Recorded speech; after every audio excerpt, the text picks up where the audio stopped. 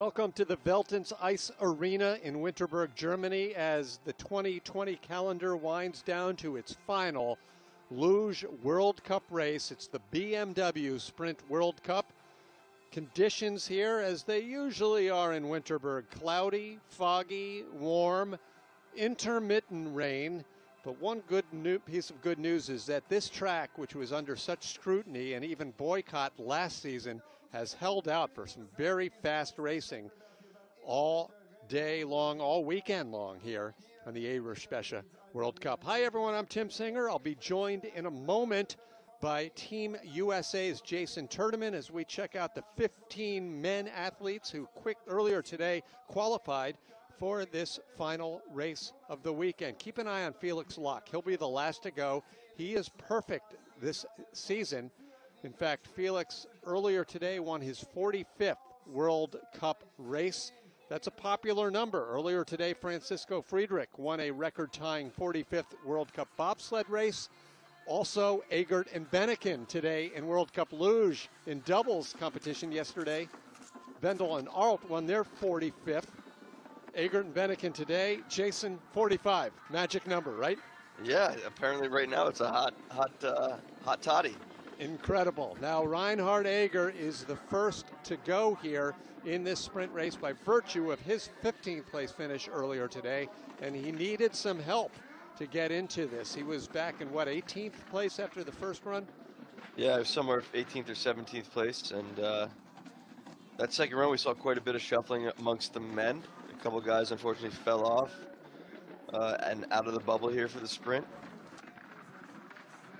But Reinhard was he's reaping the benefits of a solid second run in the World Cup competition by getting himself off first here in the sprint. We have seen as Eghardt crosses the finish line, we'll give you his time of 36.544. We've seen in the past the first off in the sprint win this competition. I remember at least once Pavlichenko did it in Lillehammer. I'm sure that wasn't the only time. Yeah, it's especially on weather days when the sprint happens like we have today with the humidity being so hot.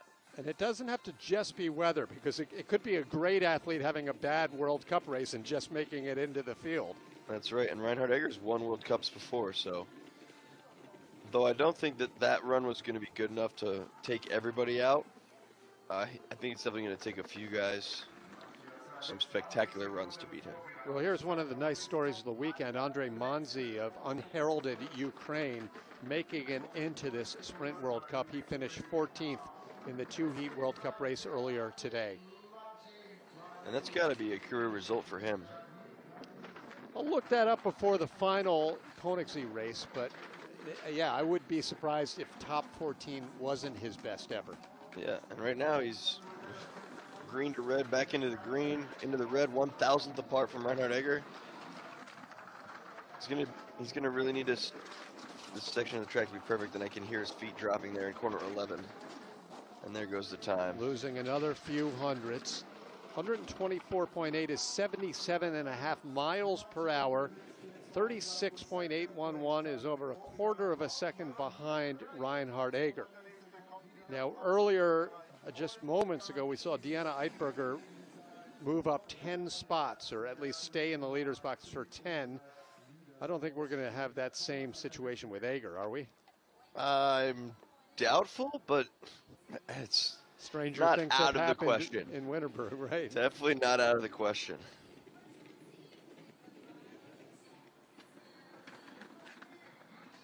Now on course, Wolfie Kindl, one of several Austrians enjoying a steady, if not spectacular, weekend.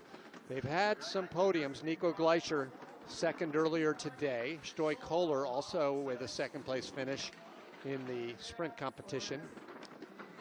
Hannah Prock just off the podium in the sprint. That's right, Madeline Egla missing Madeline out Egla just off again. the podium yesterday. Austria captured gold at the Olympics in men's luge and really have held it up even since then. The program is just getting stronger. Yeah, the depth within a lot of these countries in multiple disciplines is quite amazing.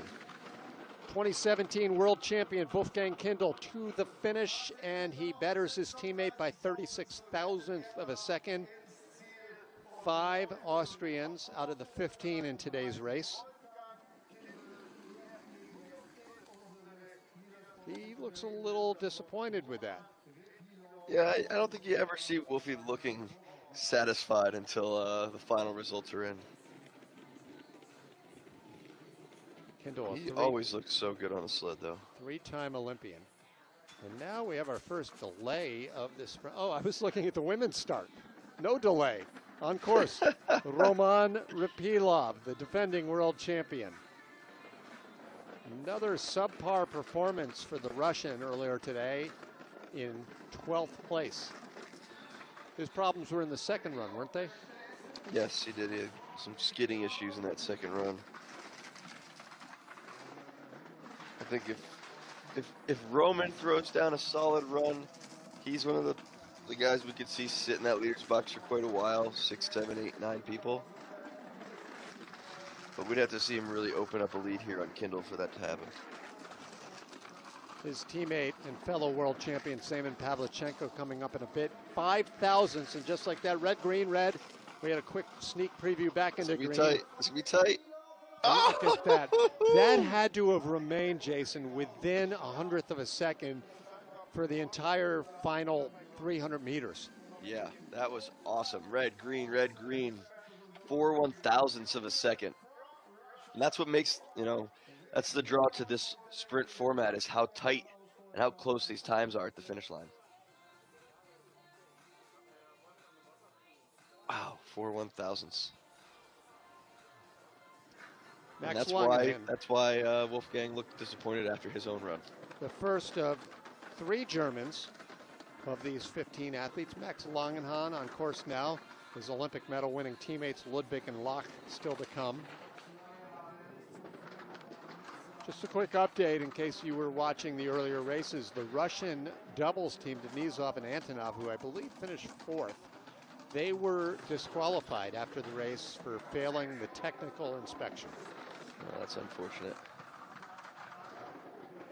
Looks like Langenhahn's got quite a solid little lead here, exiting corner 11. Almost a 10th and a half on Repilov. It's beyond solid on this day, on this course. Yeah. Nice. Probably the run of the weekend for Max Langenhahn, who earlier today finished in 11th place, and a couple of weeks ago earned his first ever career podium in Altenburg. Yeah, double thumbs up.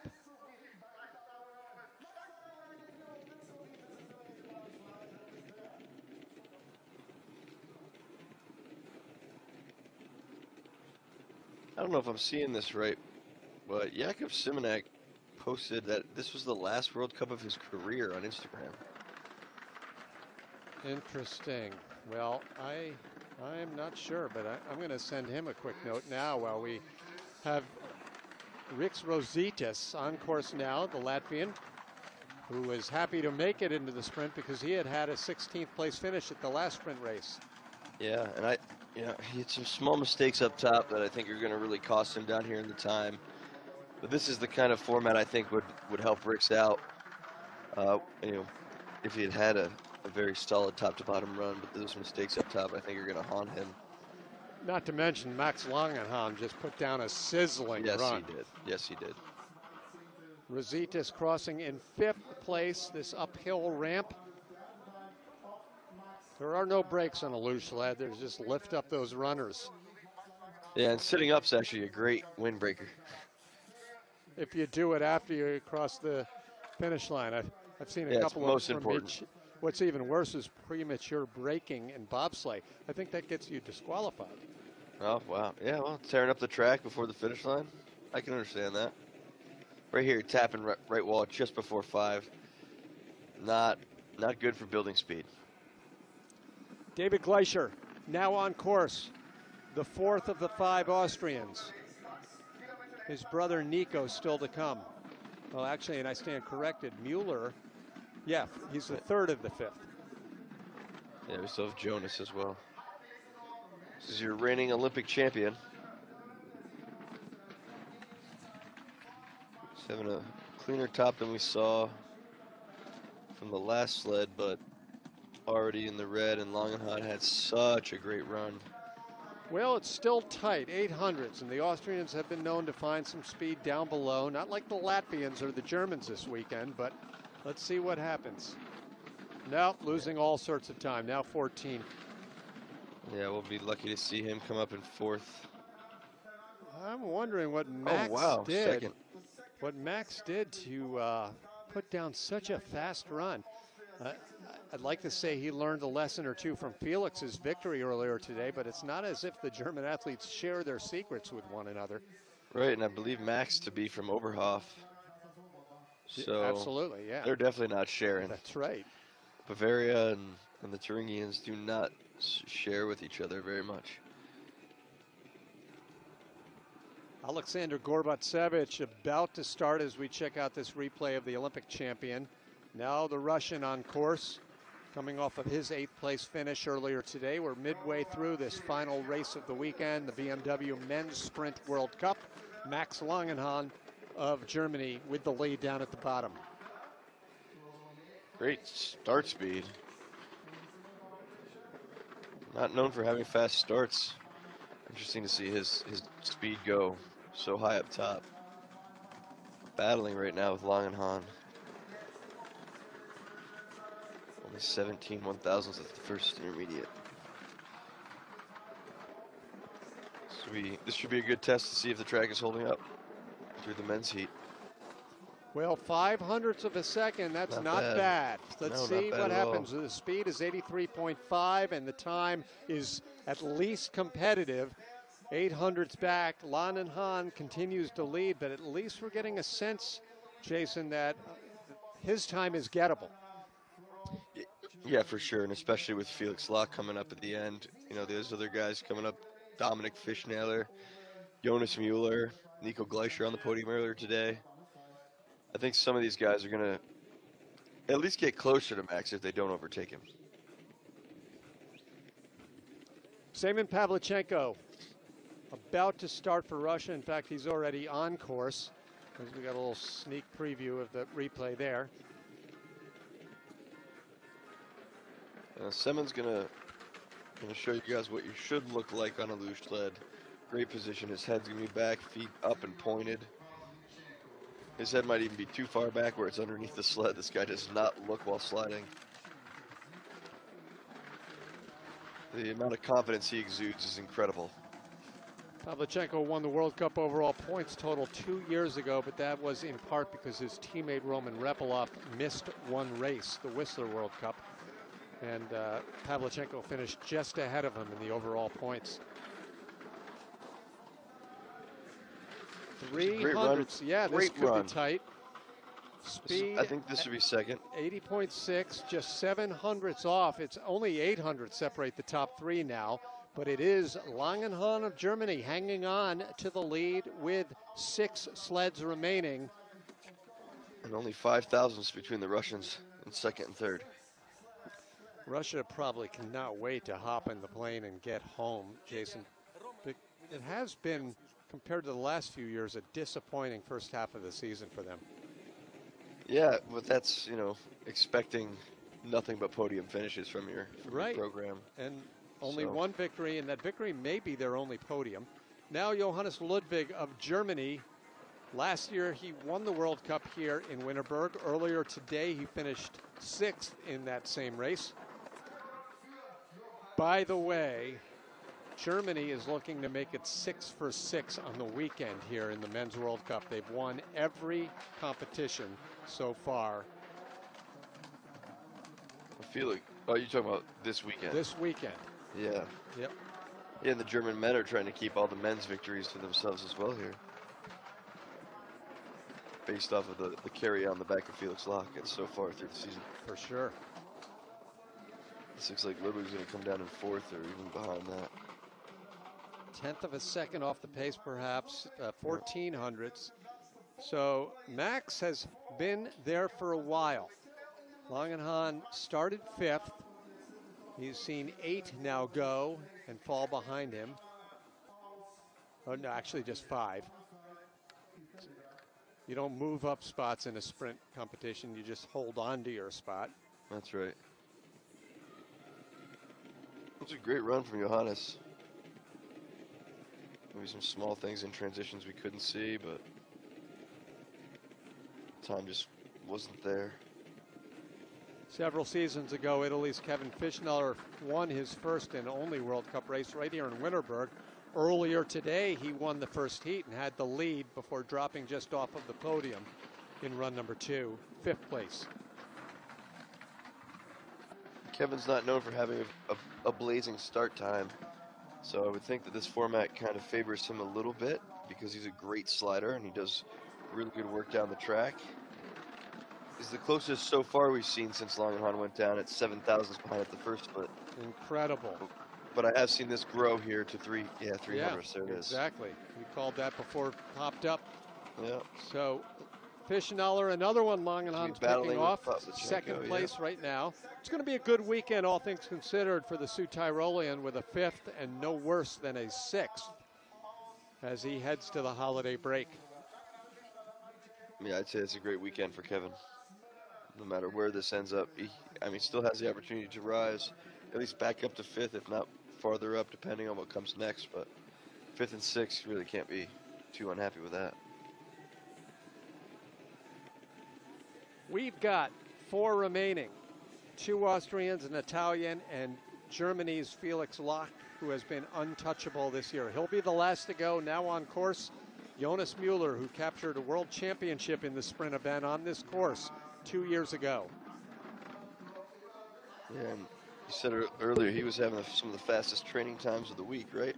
He did, including the fastest, I believe the fastest during the seated training day Friday. When Jonas finally found that podium at these Worlds, he set him off on a tear. So we know this guy can slide. We know he knows how to make it onto the podium. We know he knows how to win races.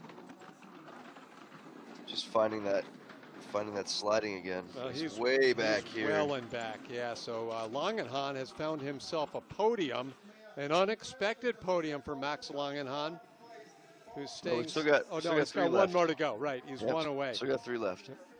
This is the 3rd year that, or 3 times Winterberg has hosted the World Championships, 1989, 1991, and 2019, which is when that man right there, Müller, captured his World Championship. Thumbs down for Jonas Müller. We didn't see a lot of big mistakes, did you, Jason? I think he messed up somewhere up top with that, the way the splits were looking to me. If you mess up corner 2, there's really no chance. So I think he made mistakes before we actually saw what was going on. Dominic Fischneller earlier today, a bronze medal in the World Cup race. A 6-time World Cup winner during his career. And as I mentioned, Jason, he's been struggling with some illnesses over the first few weeks of this season. Yeah, and still having incredible performances throughout. Let's see if he can turn these jets around. He's already 400ths back at the first split. And this is where we've seen Langenhahn gain on so many people. Well, he's done a good job stopping the bleeding, but I think he's going to run out of track here.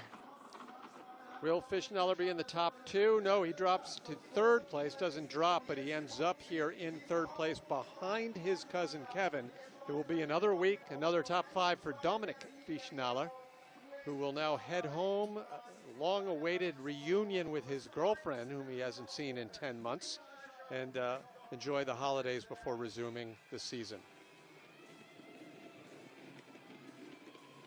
Yeah, Dominic, that run looked great. Just maybe very, very small things on and off of corners. Well, only Nico Gleicher remains to prevent Germany from sweeping all 6 races this weekend in Winterberg. Gleicher will need to be down in 1st place at the bottom and hope that Felix Loch can finish behind him because Germany has the lead, 2 sleds remaining.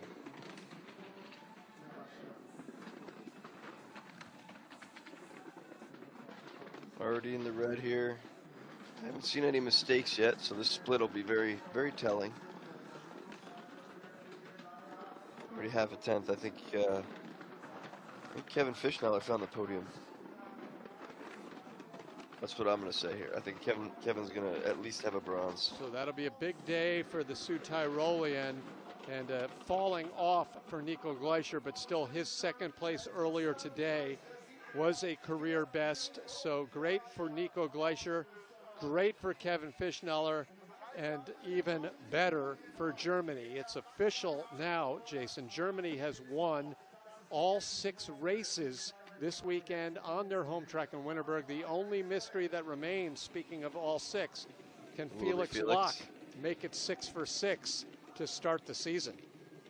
Well, I said it earlier, he's the best bet. If you bet against him, it's a really bad idea right now. He's been way too hot this half of the season.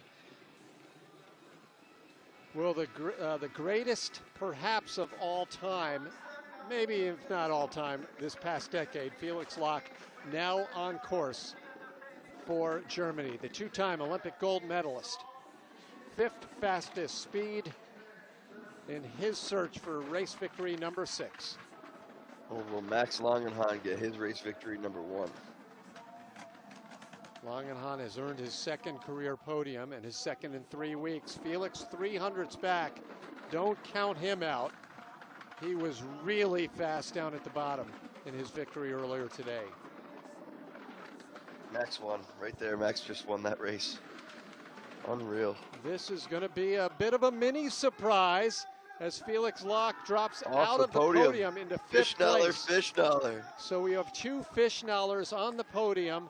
Dominic for the 2nd time today, but the big story, Max Langenhahn, who finished in 11th place in the World Cup race this morning, comes all the way back with a victory, his first on the World Cup.